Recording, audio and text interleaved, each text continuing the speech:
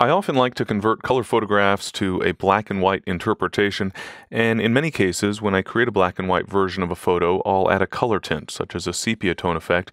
But if I really want to get creative in terms of how I interpret a photo, converting it from a full color image to a monochromatic version, such as a black and white or a sepia tone, or even a variation on the color photo that's something like a monochromatic image, but something like a color image as well.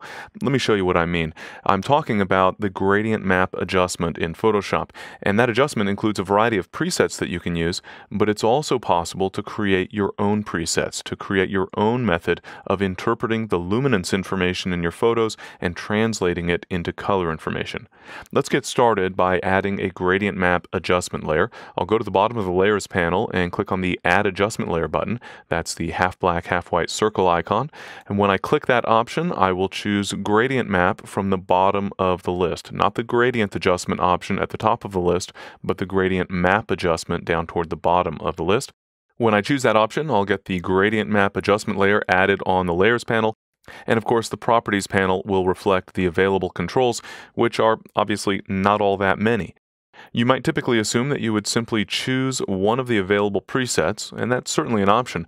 There are some very basic presets, such as this black to white preset, as well as some very wild presets, such as this rainbow preset, and a variety of others in between. But we can also define our own preset. When I'm creating my own preset with the gradient map adjustment, I'll generally start with a very simple black to white gradient, and that's because I want the darkest value in the image to be black and the brightest value to be white, but I might want to change a lot about what happens in between. Let's take a look at how we can go through that process. Once I've selected a starting point for my gradient map adjustment, I can simply click on the preview in the pop-up here in order to bring up the gradient editor. You can see here that I have a black to white gradient. I'm starting off with black as the darkest value and white as the brightest value, but I can also add additional intermediate gradient stops in between to define a gradation of both tone and color. Let's get started by adding a little bit of a warm tone to some of the shadow areas. I'll go ahead and click underneath the gradient in an area that I think might represent the best tonal value that I want to remap to something different, and that will add a duplicate of the existing gradient stop. So in this case, the black gradient stop was active, and so I have another black gradient stop, but that's just the default. I can change the color for this gradient stop simply by clicking on the color swatch associated with the color label here. That will bring up the color picker, and for example, I could just choose some shade of red. Now, when I'm adjusting the color for a new gradient stop, I want to try to match tonality as much as possible, but bear in mind I can always fine-tune the position of that gradient stop, as we'll see shortly. I think in this case, a little bit of a red, maybe slightly orangish color might work well for the shadows, but I do need to keep it rather dark. So I'll start off with the hue slider.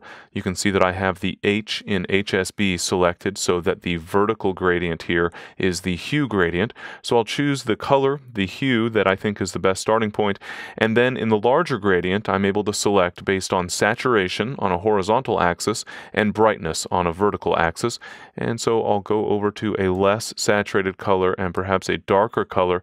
I'm not looking to introduce a huge amount of color into the shadows. I just want the shadows to start off with a little bit of a reddish warm sort of tone, so perhaps somewhere around there looks to be reasonably good. I'll go ahead and click OK in the color picker to accept that change. You can see now the gradient that I've created thus far, but I can also move this gradient stop. I can, for example, have middle gray be mapped to this new dark and slightly reddish value that I've defined.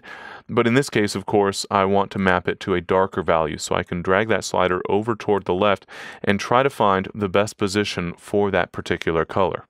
Of course, along the way, there will be lots of opportunity for fine-tuning. Let's go ahead and add another gradient stop, this one for a brighter value, maybe just a little bit brighter than midtone. I'll go ahead and click underneath the gradient in that position. Things look a little crazy at the moment because that existing gradient stop has simply been duplicated, but I'll click on the color swatch to bring up the color picker, and I'll maybe shift that hue toward a little more slightly yellowish orange type of a tone, I think, in this case, and then find a brighter value, of course, and again, probably not very saturated. I don't want to have too much vibrant color in this case, although I certainly could, depending upon the image, but in this case, I think it's better not to have too much saturation. This is looking pretty good. I'm getting that antique sort of a look that I think works well with this subject. I'll go ahead and click OK, and then fine-tune the position for this gradient stop. I think I'm going to need to move it a little to the left so that the bright values in the image stay relatively bright. But at this point, I think that the darker value that I added, that slightly reddish tone, is not quite red enough, or maybe it could be a little bit more magenta. I think that might work well for the shadows in this case. So I'll click on that gradient stop to make it active, and then click on the color swatch once again, and I'll maybe drag that hue value around, maybe take it up toward a slightly more magenta value. Now, you might be thinking pink is not exactly a color that will work well with this type of an image, but I'm actually just trying to infuse a very subtle amount of magenta. And actually, I find that for big, heavy equipment, that magenta in the deep shadows actually does work quite well. I do want it to be a relatively dark tone, and I don't want it to be too saturated. I just want a little hint of magenta in those shadows, perhaps something right around like that. I'll go ahead and click OK, and once again, I can fine-tune the position of that gradient stop in order to adjust the overall distribution of tonal values within the image. I can also adjust the distribution of the colors in between gradient stops. You'll notice that I have a small diamond in between these two gradient stops, for example. I can click and drag that diamond in order to change the distribution. In other words, having a relatively abrupt transition from that slightly reddish magenta dark tone into that more creamy sort of color, or I can shift it in the other direction, having more of those shadow values present in the image. Ultimately, I can decide exactly how I want to transition from one color to another. So I can change the position of the individual gradient stops, which obviously affects the overall transition for the gradient, but I can also fine-tune the transition in between each individual gradient stop. I think this is looking pretty good though. I think I'll save this as a gradient that I can apply to other images in the future. I'll go ahead and click into the name field, and I'll just type a value here. We can call this magenta shadows cream highlights, because that seems to describe reasonably well the effect that we're getting here. And then I'll click the new button, and that will create a new gradient, and you can see that at the bottom of the list of presets. I'll go ahead and click OK, and now you'll find on that pop-up I do have that new gradient that I created along with all of the others that were already available to me. So you can see defining your own preset for the gradient map adjustment is reasonably straightforward, and if you spend some time to find just the right colors for just the right tonal values within the photo, you can produce some very interesting results.